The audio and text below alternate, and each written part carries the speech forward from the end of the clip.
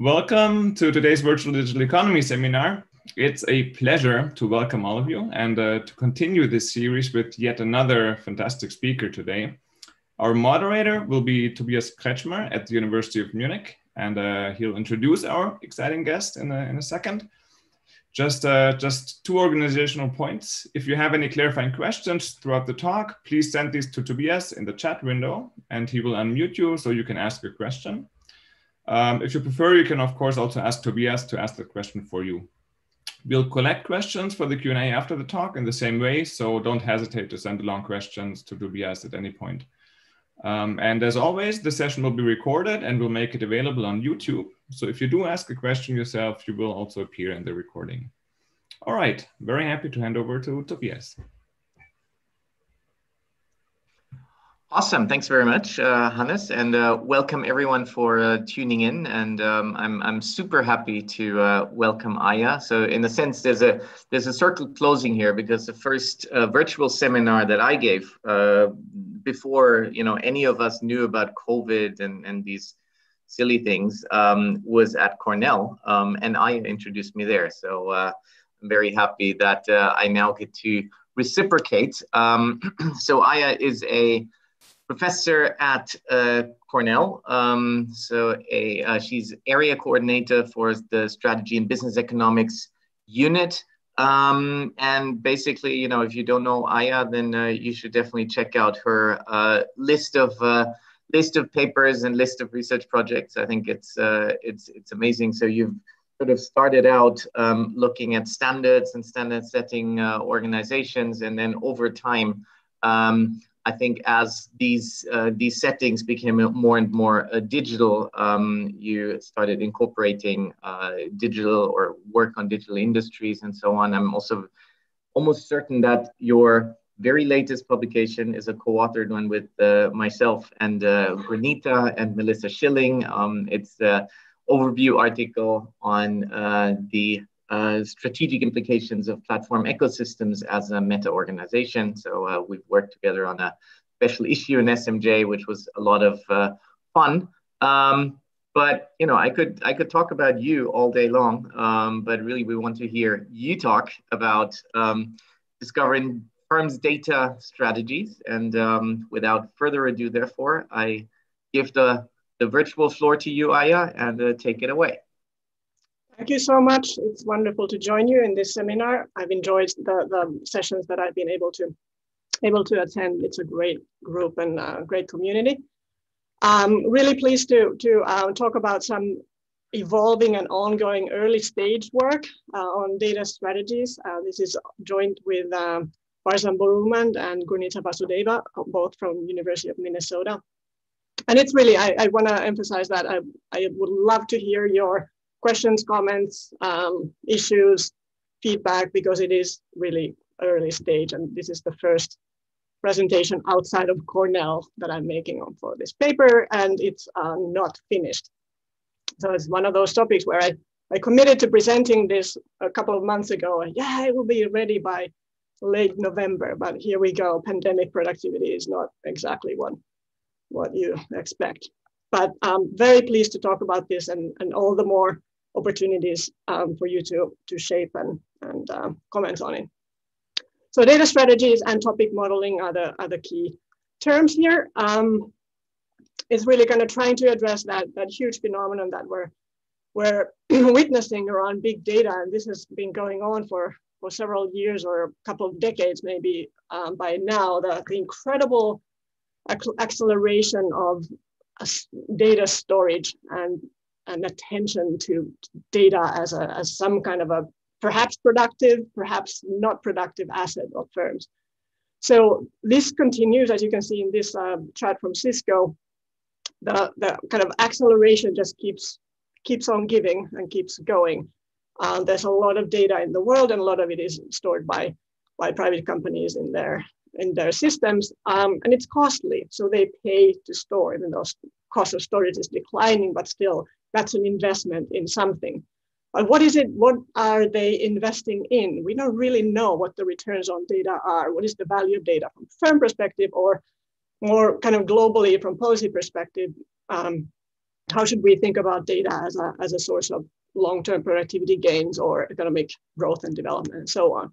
So if you ask managers what's the value of data, they start kind of wringing their hands, just like I'm doing right now, and resort to all sorts of complicated explanations of how you have to transform data, and you have to manipulate it and do all sorts of tricks and acrobatics in order to actually squeeze value out of data. So it becomes a much more complicated story and perhaps variable across industries and companies.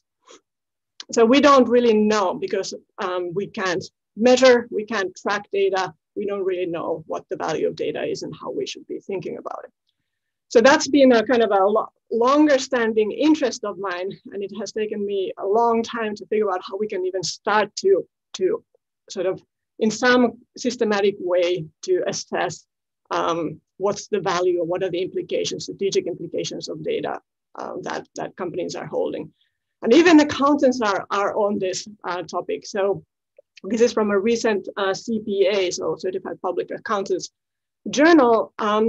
Data reflects the characteristics of financial reportable assets because it has a probable future economic benefit. So there is that potential, but it has to be processed and converted into information through some procedure. It can help improve operations, revenue, relationships, quality, all sorts of things may flow out of these kinds of data procedures if you do them well, but few firms have actually learned to manage their data as an asset to derive the most value from it. So that's sort of where we are with this. And that's really our question in this project. So can we pinpoint what data strategies are, and do they actually enable some sort of competitive differentiation? Can data be the basis of competitive advantage, and can we measure that in a kind of a more representative and a systematic way? So my data strategies facilitate innovation, process improvements, efficiency. And in this paper, we start from a slightly smaller set of questions around mitigating risks, and particularly looking at IT outsourcing types of strategies. So how do data strategies evolve? Do they involve substantial investment? So do we actually see, if people seem to be engaging in some kind of data strategy, does that then correspond to some kinds of monetary expenditure? And then does it then correlate with long-term performance implications? Just one more thing before I'll break for questions and comments if there are any. So what are these data strategies? Just want to put some definitions out there. Lots of managers are wondering, there's a huge literature if you look in the popular press around data strategies. We focus on data resources that are sort of observational data, not substantially processed, manipulated, or analyzed. And usually they come from social, scientific production or some other processes that the firm observes or runs, operates. And then the strategies are how these data resources are deployed with the intent of enhancing competitive advantage. So that's our definition of data strategies for now. And we'll try to measure data strategies with a topic modeling approach from focusing on 10K reports or annual reports of companies. We look at what influences, can we identify events that influence how those data strategies are shaped, focusing particularly on firm responses to GDPR and also industry breaches within their industry. And then how data strategies impact firm performance, so looking at then subsequent aspects of operational and other forms of performance. So that's where we're going with this. Do I have any questions at this point before going into more details? Anybody? All good. So I have a maybe naive question, but couldn't you also make a case that if we're all using the same technology, i.e. we're using sort of data and AI to try and change or to try and adjust our strategies, that eventually it might not be, or it might be a source of competitive homogeneity rather than competitive advantage? Sure, if they are all similar, but there's a loop. It might, I mean, there might be opportunities to, let's say that there might be other technologies that companies are using in their products, and then enhancing that with data might create new complementarities, new combinations of products and services. So, plus those technologies are, I'm not moving enough in my office, I have to turn lights back on. Those technologies are still evolving fairly rapidly, so there's also opportunities for just innovation in the technologies of taking advantage of data. Plus, firms have access to different kind of internal data sources, so those might also lead to differentiation. Thank you for the question. Okay, cool, thanks.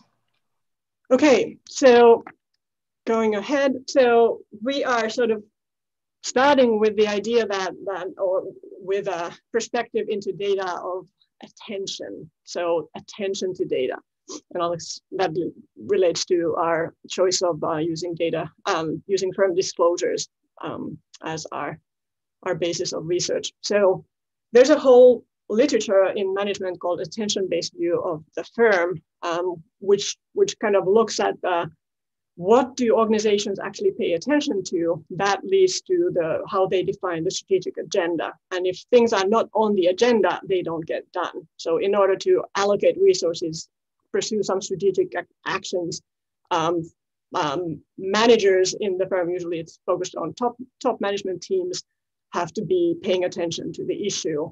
And so we're kind of starting from that idea that attention is necessary for action. We bring that to the data context and argue that top management attention to data risks has to precede actions to address them. And so focusing on risks related to data breaches and security, risks related to privacy, especially after these new regulations.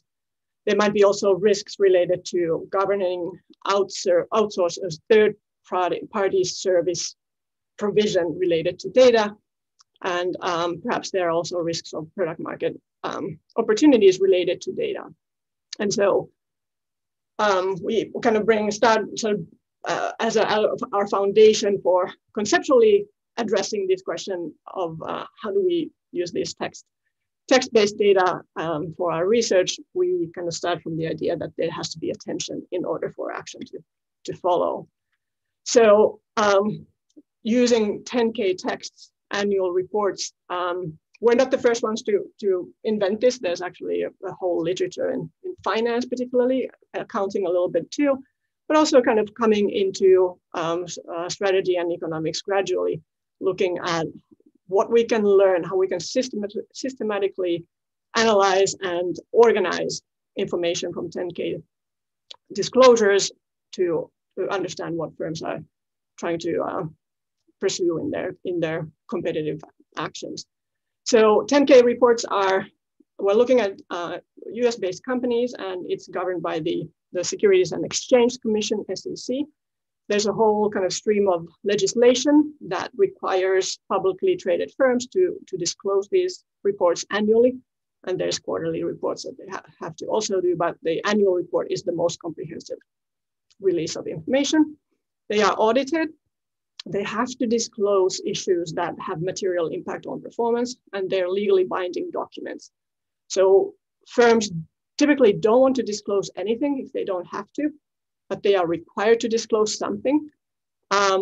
There's costs to disclosing false information. So probably everything that's in the report is accurate and to the best of the knowledge of the management team.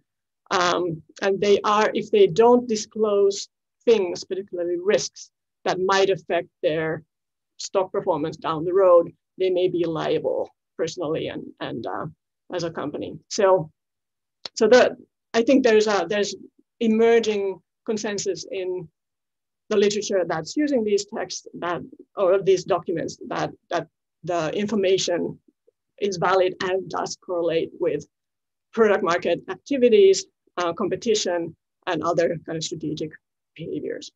So there's that Hoberg and Phillips work, which has really been a kind of a pioneer in this area. They use 10K reports to look at product market definitions, or basically how competition plays out in product markets can be derived from 10K reports. Closer to what we're interested in, there's a couple of really neat papers in the information systems literature.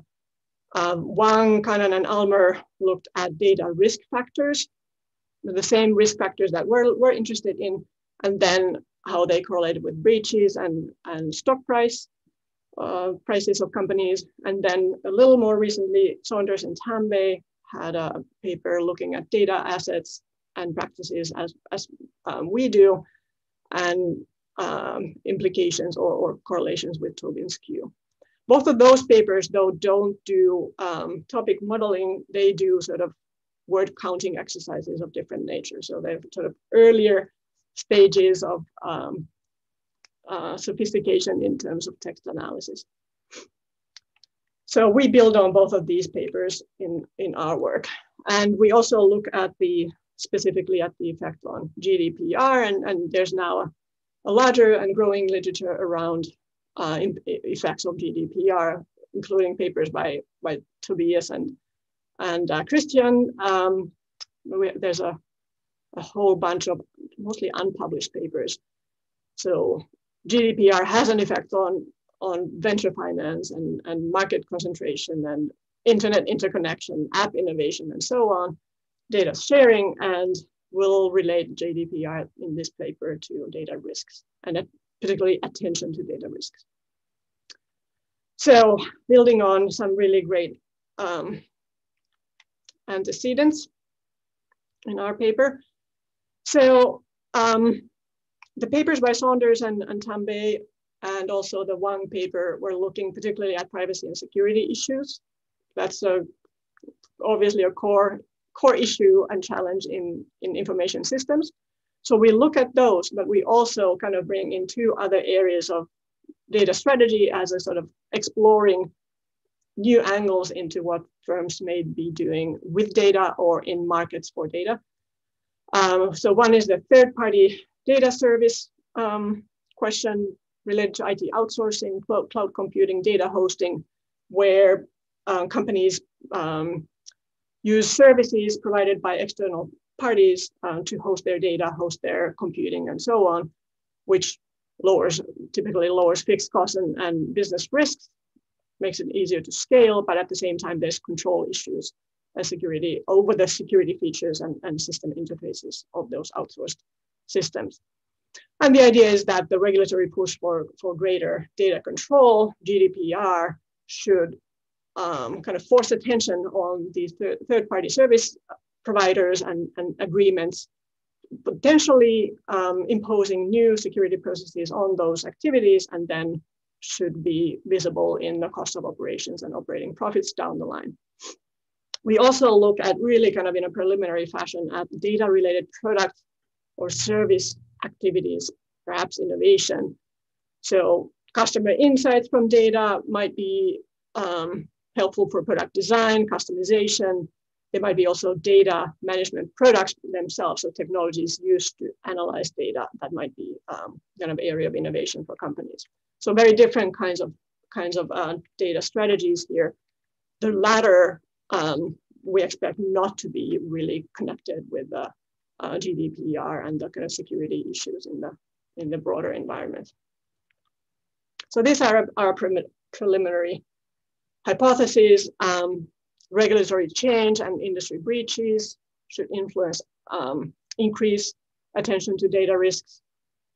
And then the attention to data risks should increase cost of operation. It's expensive to implement more secure, more kind of controlled data environment. But at the same time, if companies manage to do it right, it might enhance their operating profits, particularly if they optimize the use of third-party services in that environment. Okay. So that's sort of, we're looking at this in two stages: external events influencing attention to data risks, and then second stage, looking at the effects of attention to data risks on operations and performance. Eventually, it will become a fuller econometric model that incorporates everything. Okay. Yeah. Yes. I have a quick question. I think for a number of other risks, firms can, whatever they call it, they can put aside reserves of some sort, like anticipated write-offs or something like that. Is that something you can observe too? That's a good question. So would there be some sort of accounting procedure that would help them guard against security risks, for example? I'm not aware of that, but that's definitely something to think about. So I think go ahead.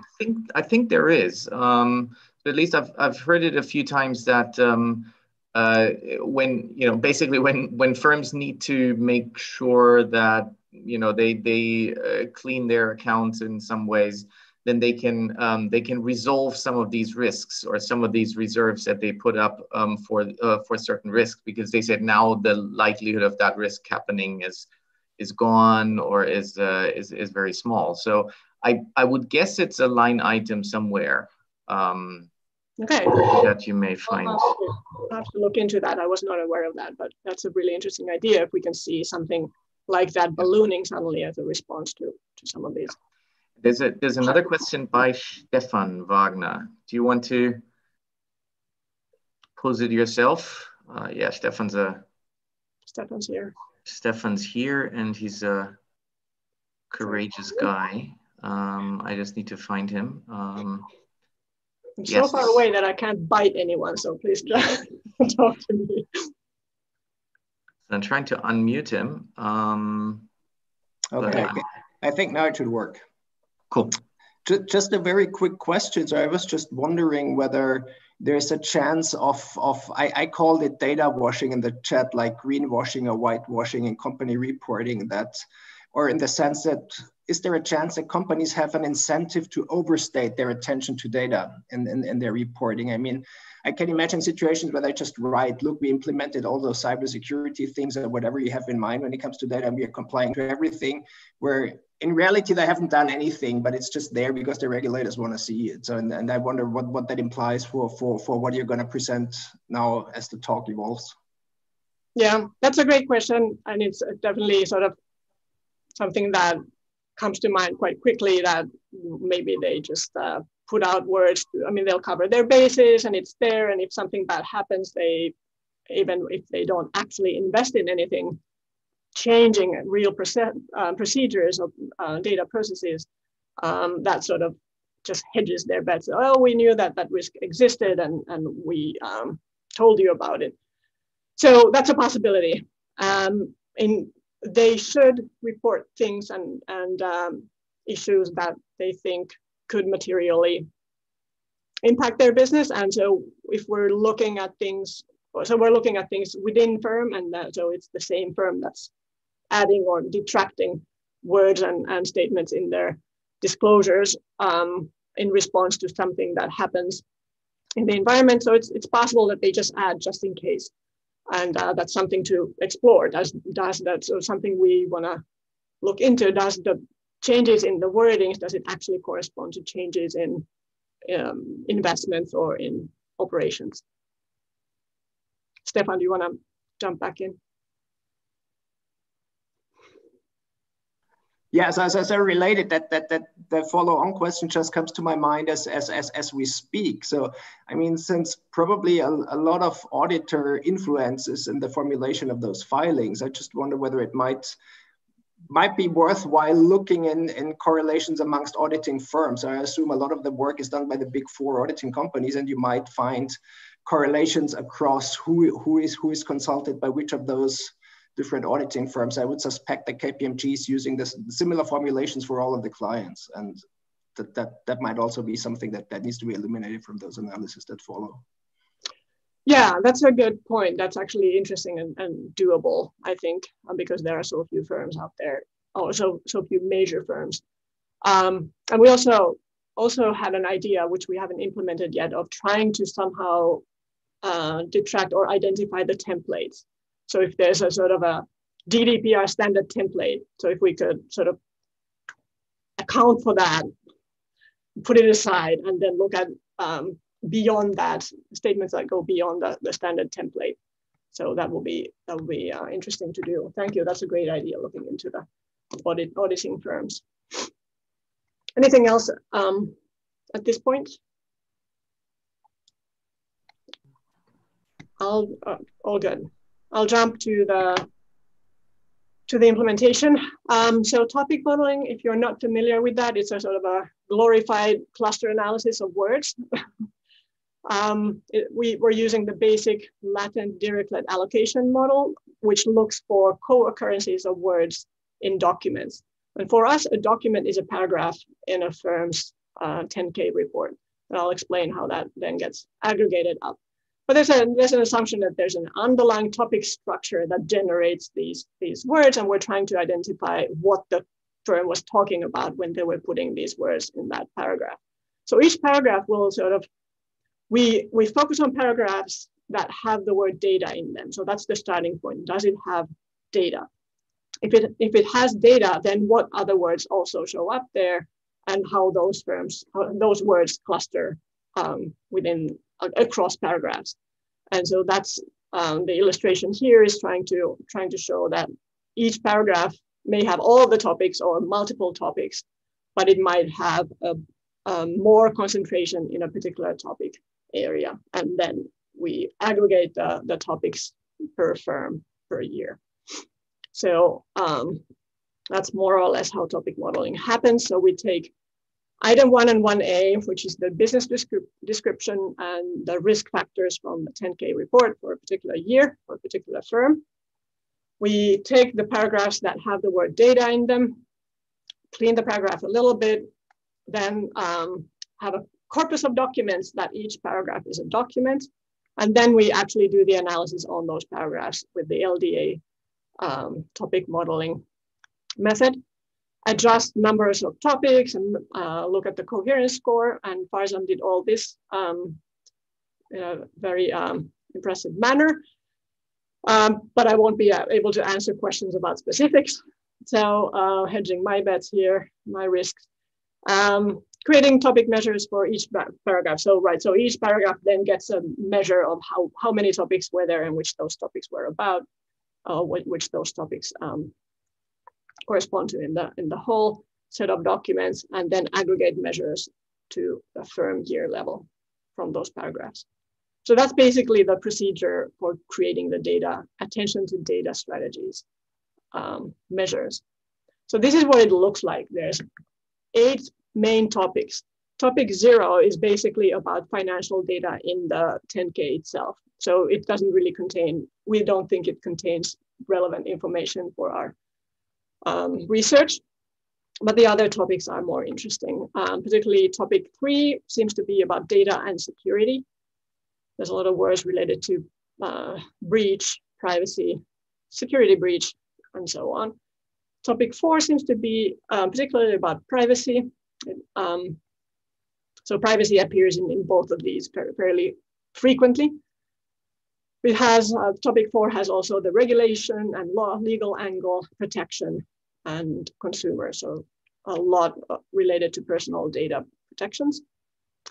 Topic 6 has the word third party and third party in it, customer information, security, services, and so on. So those are seem to be kind of related to managing data risks or potentially related. And then there's the topic 2, which looks very different. It has words like database, application, software, system, product, service, client. So clearly it's more market facing. It's about either data products or data systems for data products. So we don't know exactly what kinds of products this is talking about for different firms, but it has a product and market orientation. So contrasting against these more risk-oriented data strategies. So we'll focus on these topics and these kind of areas of attention in those 10K reports. Here's just really briefly some sample paragraphs so that you get a flavor for what this looks like. So here's an example of a paragraph with security words. If our privacy or data security measures fail to comply, there's a potential loss of business, and there's a lot of wording about the regulatory changes. Here's a couple of other statements. Third parties, they might say, we rely on third-party systems and technology because we don't control the processing of data on the servers at third-party technology providers, and so they control and we might have some risks. And then the data management or system products strategy might have something like this one. I don't know if this is for Oracle, but talking about database software products, customer requirements, data management, applications. So very different kind of topics in this paragraph. Okay, just for illustration, here are the data strategies of Facebook. So you can see that I think that sort of dark green is the data privacy topic. It's been growing over time and it's really the dominant issue, data issue for Facebook.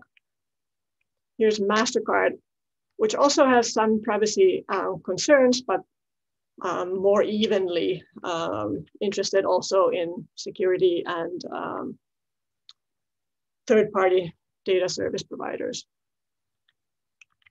A couple of more, if you're curious, here's Amazon privacy, but also data infrastructure and communication systems. And then health services. It's not at all about, or much less, not at all, but much less about privacy and more about system failure, the concern with their systems actually being up and running when needed. So different industries have, and different types of companies have different concerns. At least we have variation. So not everyone is just putting the same templates into the 10Ks. So GDPR, preaching to the choir, I think everyone now knows by heart what GDPR is and was about. Just to remind you that the regulation was kind of entered into force in 2016 and then fully required, compliance was required since May 2018. Very tough privacy and security law. And only in Europe. And this is how companies might comment on GDPR and its implications for their privacy risks. It's a stringent operational requirement for processors and controllers of personal data. Higher standards have to demonstrate that you have valid consent, penalties, significant penalties for non-compliance and so on. So companies definitely address this very explicitly and in lots of words. Okay, so let's look at the empirical analysis then, unless there's anyone wanting to jump in right now. No, nothing in the chat. All good. Okay, so we look at this, as I said, we're looking at it in 2 stages for now, just to get some kind of a feel for the data. So estimating the attention to a particular data strategy with that difference as far as GDPR implementation. So post GDPR, whether the company had operations in the EU, and then the interaction term for the main effect. We also look at a bunch of, there's control variables and industry breaches as potential drivers of attention to data strategies. And it's a fixed effect model, just really standard fixed effect. And then the second set of estimations around the economic implications. So again, fixed effects models of some economic outcome or implication, cost or profit, looking at all those data strategies and how they correlate with within firm financials. Okay, we do this in a matched setting for the EU GDPR treatment. So we have about 600 firms. 128 of them have operations in the EU. We focus on 4 different industry areas: retail, information, finance, and healthcare, because those are more likely to have the whole data and be based at least some of their products on data. Controlling for size, profitability, and breaches in the industry. We think the matched samples are reasonably close. The treated firms are slightly larger and slightly more profitable. So, Aija? Yes. Aija? Yes. There is a question by Paul Hühnermund, and let me try to find him so I can unmute him. I found him, and I've unmuted him. Oh, yeah, great. Thanks, Aija, for the talk. I was just wondering, in these reports, is there also information on what they do with the data, in particular, you know, methods maybe of analyzing? I'm thinking about A/B testing, which is very hot in the tech industry, right? Could you figure that out in the data?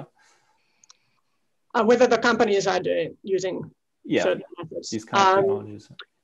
I don't think we see really much detail about that. So they talk about how issues will affect their performance in the market. So data or strategic arrangements for outsourcing or whatever it is. So they don't really go into much detail. I don't think we had the word experimentation, for example, in the main analysis, or it didn't pop up as a key part of any topic. It would be great if we were able to pinpoint specific technologies and look at those. Yeah, particularly because that's an avenue towards differentiation, right? So yeah. That's what. Yeah. Okay. So we've only started to really delve into the kind of product aspect of these data strategies. We started from the privacy and security risks because that's sort of an area that has been studied, and we can build off of something and compare against, benchmark against. But there's a lot we can do, I think, more with the more product and market oriented strategies that might give us a better idea of whether it's technological products, whether it's actual data products, or whether it's some kind of services that are based on data. So I think there's a lot to be pushed further in that side. Thanks. Thank you. Okay. Yeah, you have about 7 to 8 minutes. Yeah, perfectly. Approaching the end, the punchline. So how can we explain attention to data by American companies? Well, it does correlate with size and R&D intensity or R&D investments. So tend to be larger and more R&D focused firms. Industry breaches, so breaches in the industry of the company explain attention to privacy. But it's interesting that the firm's own breaches in the past, or looking at cumulative breaches, it's a rare event. That doesn't seem to be triggering a lot of attention, but it might be too rare. It's just hard to estimate the impact of that. But definitely industry breaches have some impact on privacy, attention to privacy. And then there's the GDPR implementation for firms that have operations in the EU. That does lead to a lot of words around privacy and quite a few around security for those firms, and also sort of significantly around the third-party strategy. So after GDPR, companies that have EU operations were more likely to be concerned about risks coming out of their IT outsourcing activities. So neither of these external events, breaches or GDPR, had any impact on the strategy that's concerned with data products or data systems. So at least we're sort of identifying patterns in the wordings in 10Ks that are reasonably related to something that happened in the external environment, but it doesn't sort of cross-correlate with everything that we're identifying. So not everything about data is responding to GDPR. So I think that's good news. And then looking at, I see, this was about just highlighting that the effects are quite different across four different sectors. Unfortunately, information is the largest group that we have. Finance is the second largest, so estimation is much easier in those settings, but there doesn't seem to be much of an effect on retail and healthcare. I have two questions right now. One by Chris. Why don't you start? And then it's Michele. Maybe about this. So I had just a quick question here on that slide. What is the baseline effect of GDPR? So there might be some effects even for firms that don't have a EU presence. It is estimated. I think you have dropped it out of making this slide. So, oh no, wait. Actually, it goes into the year dummies. So it merges with that. I actually ended up merging it with the year dummies. Mm-hmm. So if I put in year dummies for other years and then GDPR, post GDPR dummy, it is quite large and positive. So across the board, there's an increase in attention to privacy and security, even for firms who are based in the US.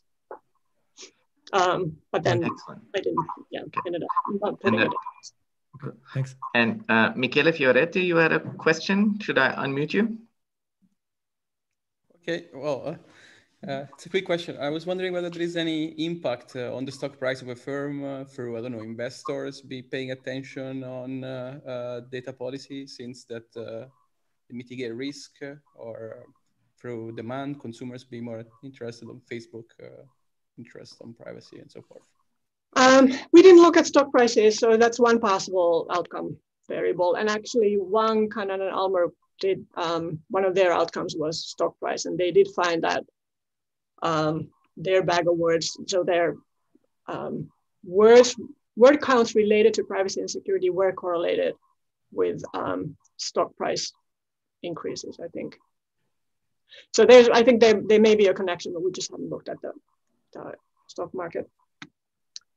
Okay, and then there's another question by Sundar Bharadwaj. I've unmuted you, I think.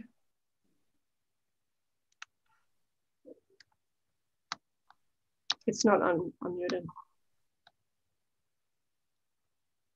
So it's so slow in reacting. Yes. Thank you for the presentation. My question is, did you include marketing intensity, log of marketing investment as a predictor? A lot of the privacy and data concerns are related to customer-related information. No. So,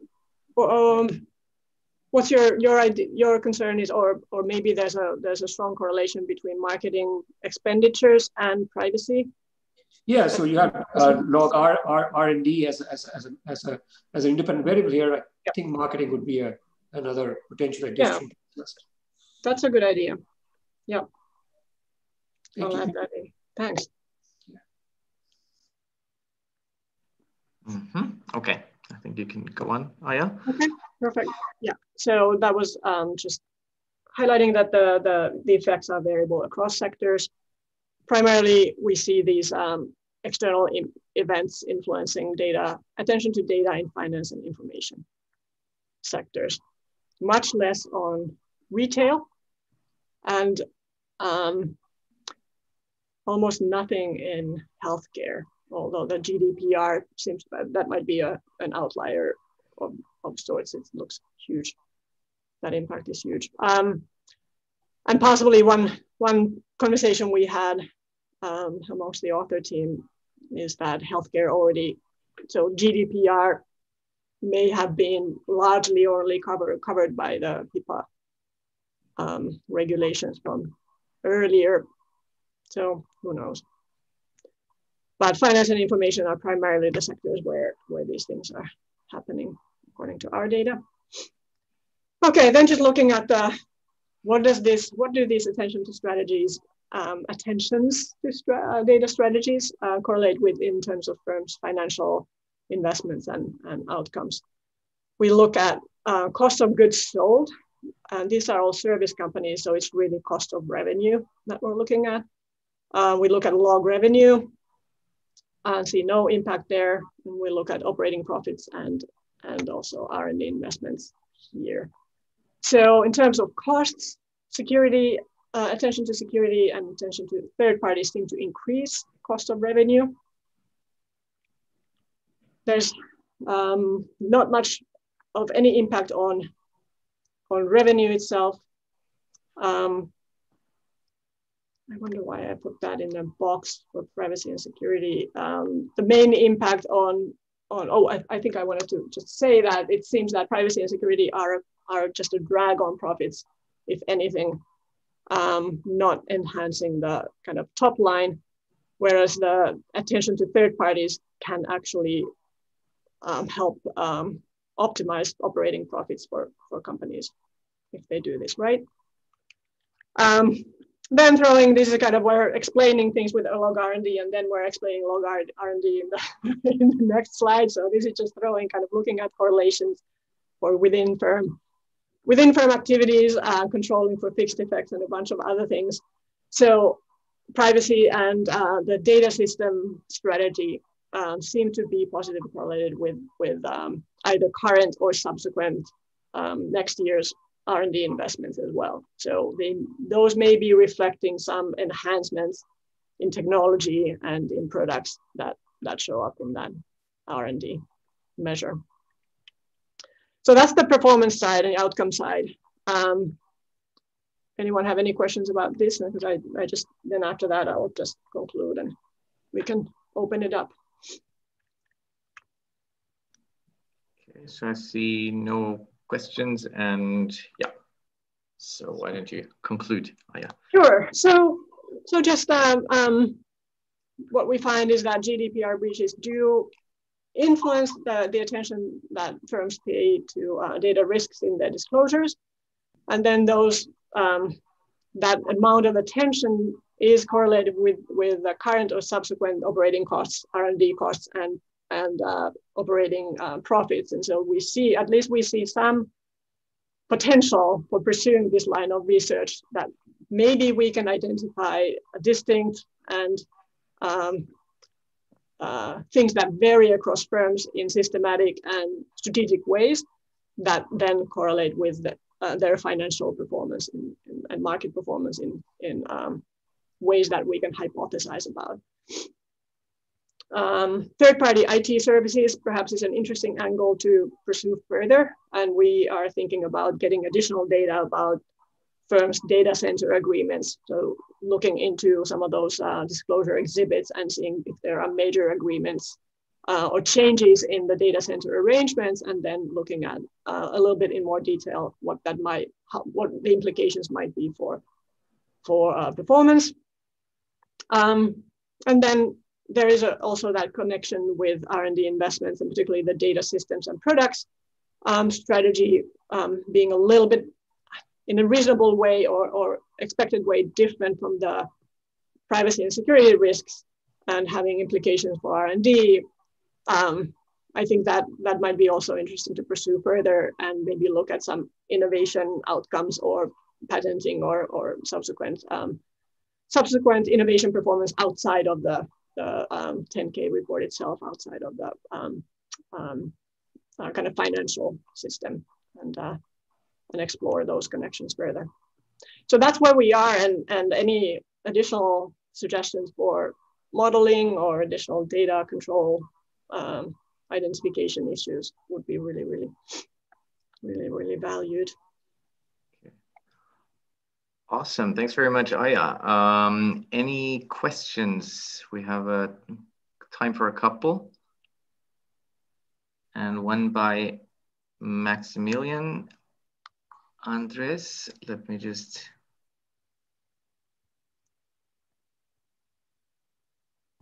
Yes, you're unmuted, Max. Hey, thank you very much for your interesting talk.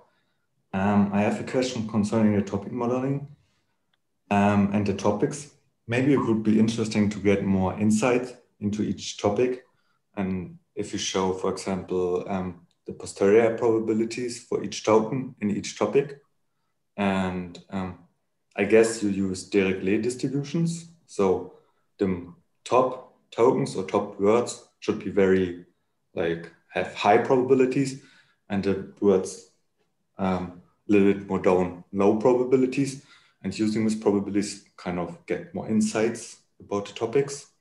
And you could be used, for example, EMI scores, like like statistics or machine learning stuff, how you can show how each word, or how important each word in each topic is and how it varies its meaning would be maybe interesting. Okay. If you have a particular citation for a yeah, methods paper for that, that would be really great. Like I'll pass it on to. Yeah, I can send it to you. Okay. Thank you. That's awesome. You're welcome.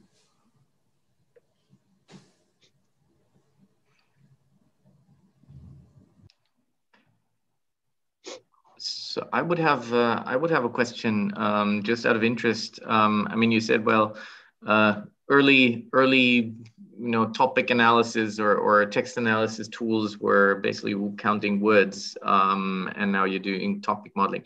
Just for the fun of it, did you do it with an old approach, and did you get different results? We did start from word counting because topic modeling is a new technique for all of us. So we wanted to kind of get a sense of what are we doing when we're running these analyses, and we did some word counting, and it did, for the most part, at least in that early stage, we didn't do the regression analysis with those, but in the early stages, we did kind of confirm that, okay, so if we get these topics with these words, they tend to correlate also with word counts for those words. And so, yeah. We did a little bit of that just to reassure ourselves that we're not doing something completely crazy. Right. On the other hand, it would be nice if you actually did the regressions and showed that the topic modeling approach actually gives you more explanatory power. Yeah. Than just word count. That's a great idea. Yes, I have a question or a comment by David Nguyen.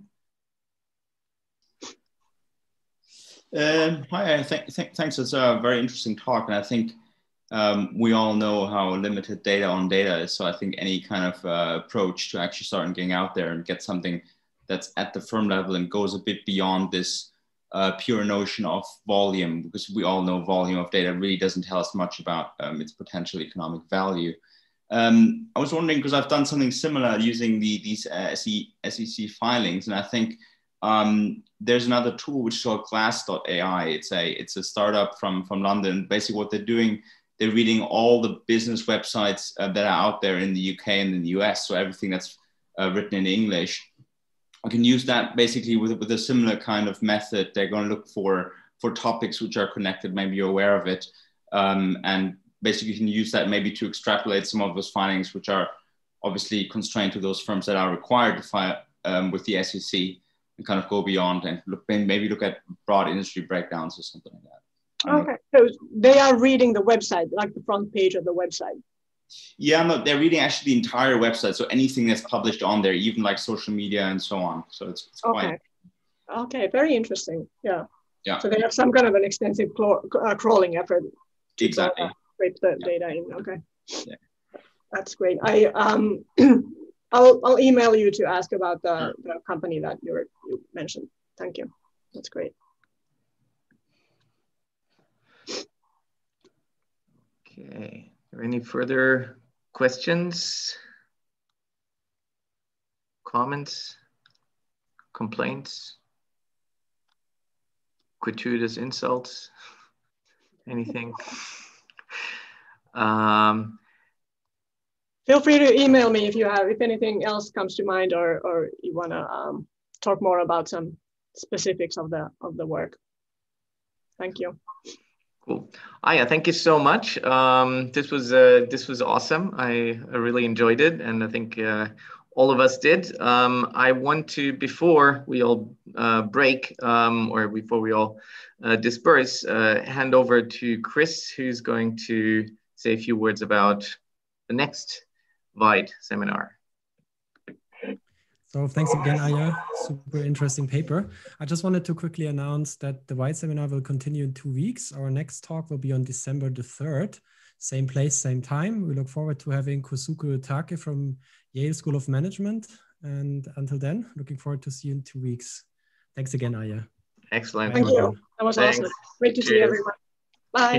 Bye.